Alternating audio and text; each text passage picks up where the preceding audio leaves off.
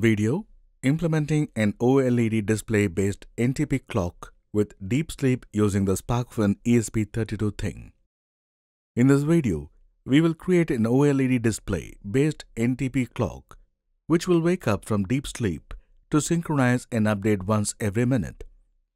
We will also display the current date on the OLED display.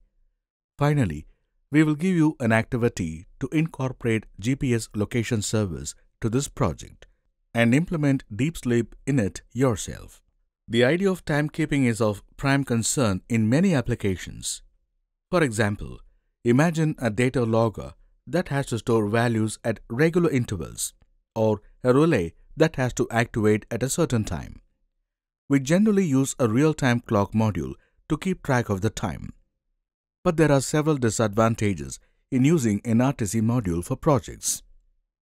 For instance, they need to be manually synchronized regularly to avoid errors in timings.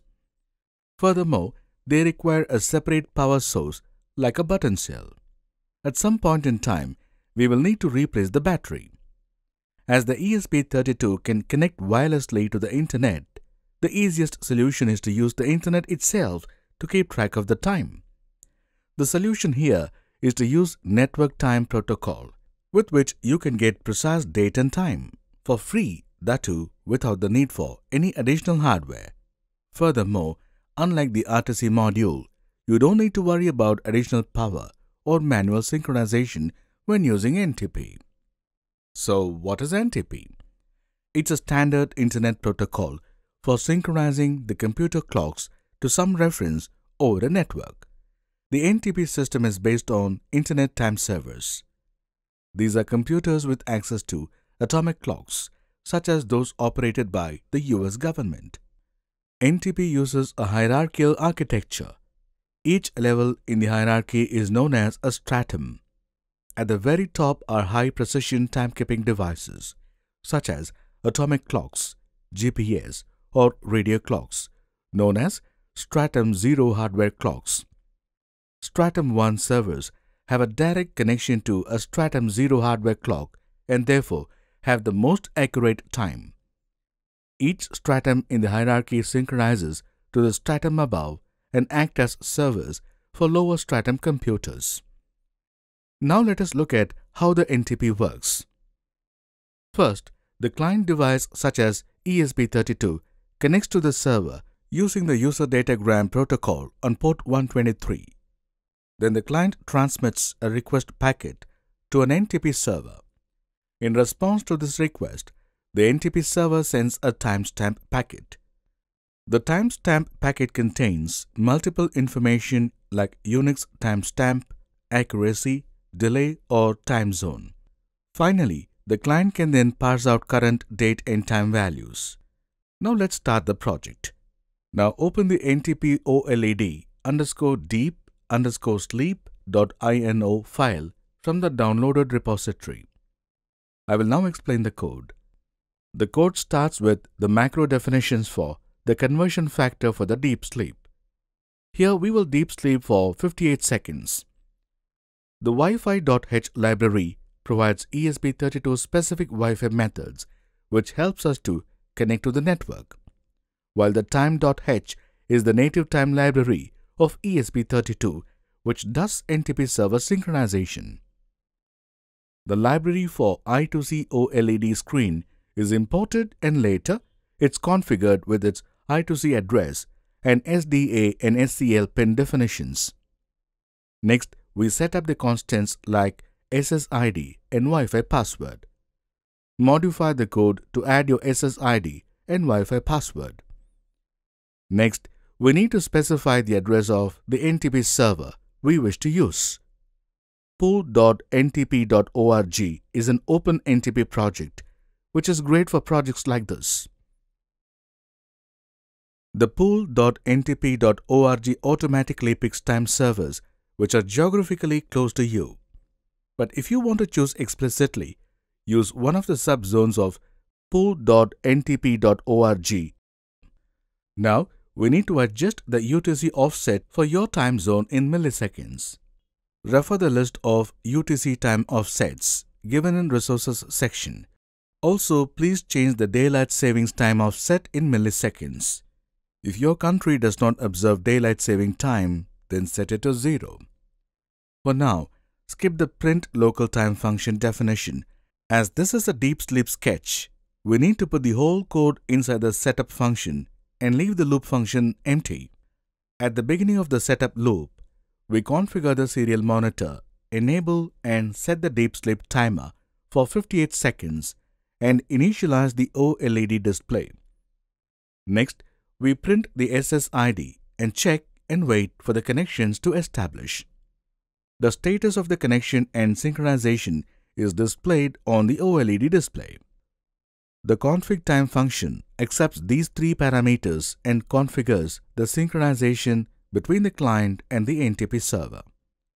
Then the print local time function is called, which will show the current date and time on the OLED display. I will explain the working of this function at the end.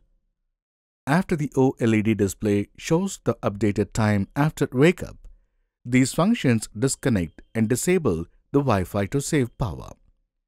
This is to reduce the idle power consumption of the ESP32. Finally, it will flush the serial buffer and makes the ESP32 to go into deep sleep mode. Once 58 seconds pass, the core wakes up again and do all these tasks in 2 seconds and goes to deep sleep. Now let's look at the function definition of print local time. The function starts with assigning the composite data type called TM with an alias name timeinfo. The composite data type called TM consists of all the various attributes that stores various details about date and time from the NTP server. We can access the attributes of a struct using the alias timeinfo.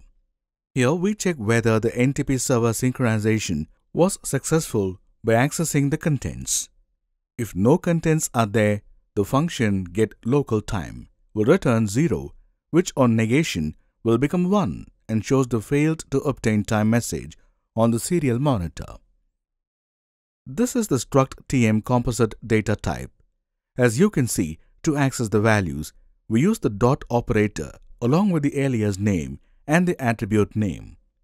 Here, all data types of the attributes are integers. We have saved the hour, minute, the day in the month and the year details. The month is calculated from 0 to 11. Thus, we should add 1 to the month variable. Similarly, the counting of years starts from 1900. Thus, we need to add 1900 to the year that we saved.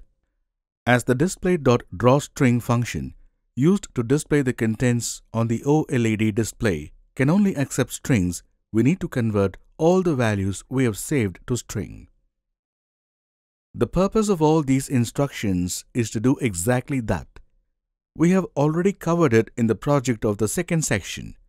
Finally, we use these instructions to display the information on the display in an orderly fashion.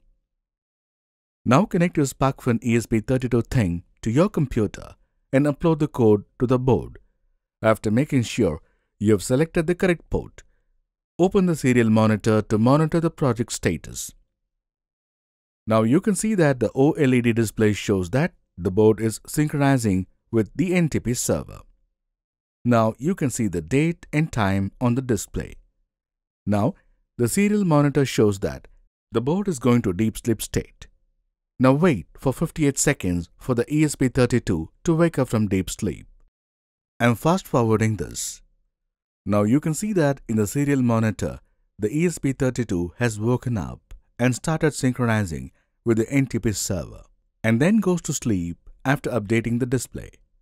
This will save a lot of power as effectively every minute the ESP32 is deep sleeping for 58 seconds and waking up for just 2 seconds. Thus, in total, the ESP32's main cores are only running for 2 minutes every hour.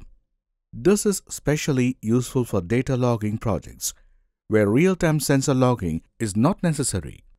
Now, I will give you an activity to do. I want you to replicate the project shown in this video. Here, I have interfaced a Neo 6M GPS module to the SparkFun ESP32 Thing. The goal is to show the NTP time as well as longitude and latitude details on the OLED display. You will also need to integrate Deep Sleep into this project to conserve power. The final output of the project will look like this. I have provided all the relevant links in the resources section for you to complete this activity. I have also provided a standalone code to print GPS values on the serial monitor, which will give you an idea of how to use the tiny GPS++ library. I hope you can complete this activity successfully. Summary. In this video, we have covered the following topics. Implement OLED display based NTP clock with Deep Sleep. An activity to integrate GPS tracking with Deep Sleep. In the next video, we will work with the ULP coprocessor of the ESP32 in the Arduino IDE.